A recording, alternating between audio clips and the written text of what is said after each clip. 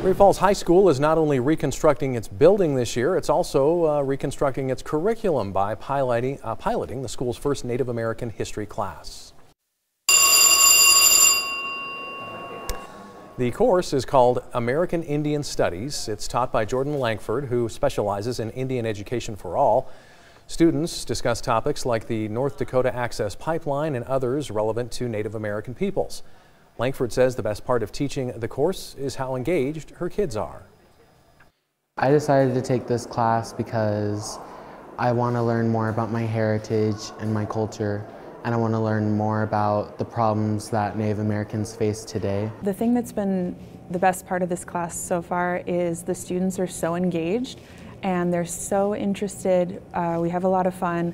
They're really excited to answer questions and be involved in our class participation, which shows me that they're excited about this information too.